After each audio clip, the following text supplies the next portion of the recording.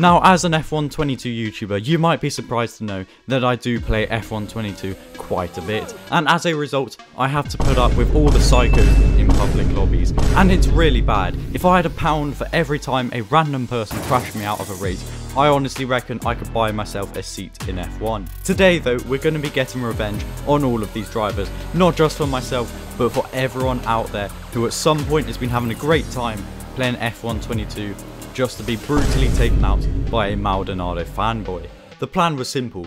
I just had to create a public lobby, do a few races to fill up the lobby and spot all the dirty drivers, and then quickly turn off assists and turn on simulation damage ahead of the Monaco Grand Prix, and then repeat this with multiple lobbies until I feel like justice has been served. Make sure you watch to the end, as I definitely think the last couple of races I did were definitely the funniest. We begin with the first lobby, where a race in Baku really showed why I felt the need to do this video. In classic F122 multiplayer style, there was a huge lap 1 incident resulting in one poor driver taken off like a prime Mark Webber, and myself somehow gaining 8 positions in just a few seconds as a result of this. There were clearly some Mazepin fanboys in this lobby, so following this race I did indeed quickly change the settings for the Monaco Grand Prix, where the heavens opened and chaos was about to unfold. There weren't actually that many people in this lobby, but immediately multiple drivers DNF, and I moved up into a podium place.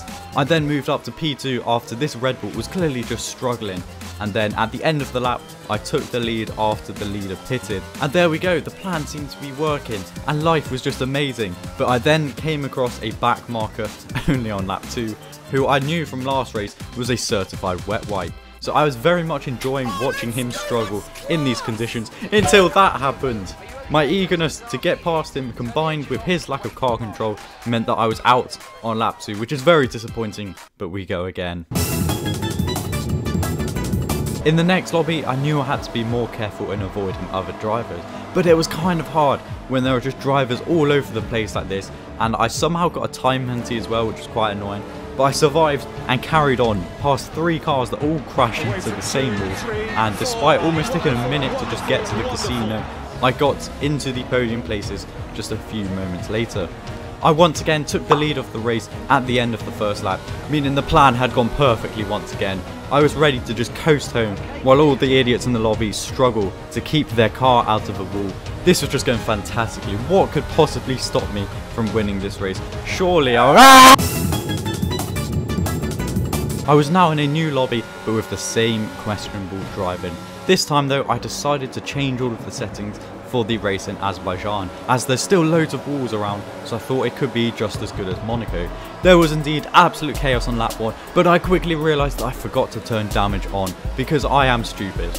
I swear there would have been so many DNFs as I gained 13 positions in just 22 seconds. Luckily it was still a big struggle for most of the lobby, and I took the lead from this Ferrari on the first lap. I ended up winning pretty comfortably, but I couldn't help but wonder how much better it would have been if I'd actually remembered to put sim damage on. But we move on to the next lobby, where everything started to fall into place. This next lobby was probably the worst of them all. There were some absolute sickos in these races, causing lots of incidents. One of the worst of these dirty drivers was that guy Zio Lucinio, who just obliterated another driver behind me. After a lot of suffering, it was finally time for the Monaco Grand Prix. Great start by Eddie Irvine. Fielder, look at Fielder, and into the wall. Who was that? Coulthard in the wall. David Coulthard into the wall. Will stop the race. They'll have to red flag it. Terrible. Look, this is quite appalling. This is the worst start for a Grand Prix that I have ever seen in the whole of my life.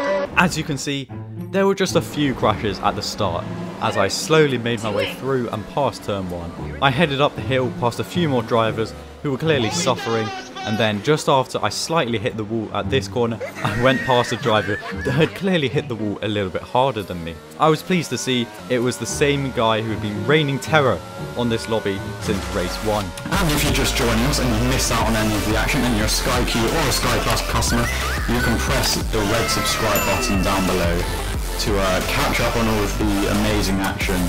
Following all of the carnage of lap 1, it was actually a very quiet race for myself after this. I was just chilling in P3 while the two leaders seemed to have a bit more pace than me. Eventually though, they seemed to have had a collision which allowed me to move up to second place. And just like in 1996, only 3 drivers finished the Monaco Grand Prix. Finally, I actually decided to troll people from my Discord server. And the reason for that was because of this video I did not too long ago, where these people tried so hard to take me out in multiple different races.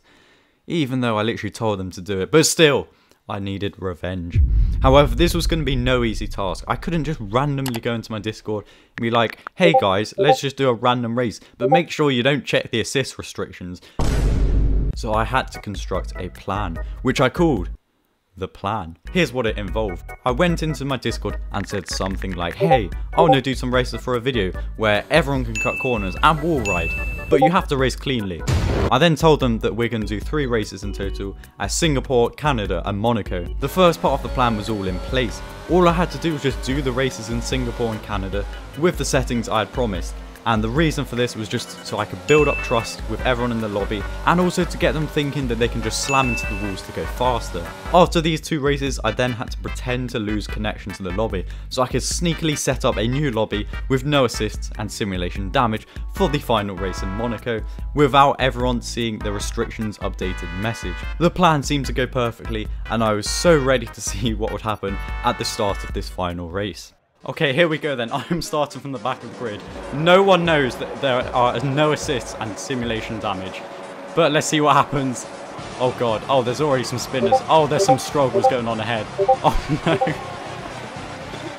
Oh god. Oh god. Okay, well, we've already got a few people out of session. Oh, there's been a big crash. There's been an absolutely massive crash. Oh, the Mercedes. What is going on? Oh my god. No, don't hit me. Oh no, I've got puncture. What is going on up here? Hi again. Oh my god. Oh my god. What is this? Okay, we've now got a bit of a traffic jam. Yeah, I've got puncture, which isn't ideal actually. Oh, there's an AlphaTauri that is struggling a bit. Okay, we are going to go into the pits now so we can actually get rid of our punctured tyre. Okay, there's only 9 people left. We finally don't have a puncture. And so we're just going to try and push and see if we can catch up to some people. Fun fact, I did actually practice this in time trials. Although I actually practiced with reins, it's a lot harder. So I'm ready for this. Although our gaps ahead are not looking too great. 10 seconds to Luigi. And then another 50 seconds to the beast ahead. Oh, Luigi. Oh, Mario's going to be gutted about that. Oh, there's been another DNF, so there's only 7 people left. And, I mean, I'm on the 2nd lap. I think there's people on the 3rd lap already. Oh, there's people pitting as well. This is our chance to catch up. If we can win this race, that would be beautiful. Alright, we're up to P4. We've got to try and get onto the podium. That would just make this absolutely amazing. And we've got a good pace at the moment. I feel fairly quick. Oh, I almost did a Rosberg. And we've lost the front wing. Front wings are kind of overrated anyway, I think. Oh my god, look at that. Someone's in the pits. So we are up into a podium position. We started from last. We had a puncture the whole of the first lap. And there's been another person that's retired from this session. Only 6 people left now. And I've got about 2 laps to go. And it's looking good so far. I feel quite bad for everyone. I can't believe I've done this as well.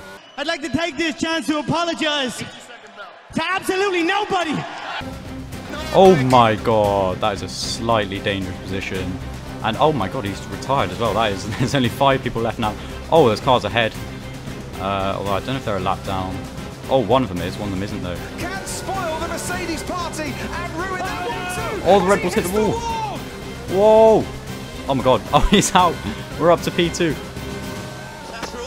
And there we go. That is the end of the race. Fair play to that guy that won. Because this is no easy race to win. And there we go. We have survived the race from absolute hell. Starting from P19, we finished P2. Oh my god. I feel so sorry. To everyone in this race watching this now, I'm so sorry. I'm very sorry.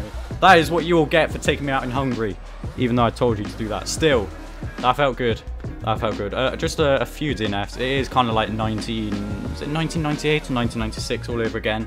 Despite the hundreds of crashes, there were still more drivers that survived that race than Tottenham have trophies in the past decade. But anyway, that's going to be all for this video. Hopefully you enjoyed. If you did, leave a like or something like that. I don't know. But yeah, thank you for watching, and I will see you next time.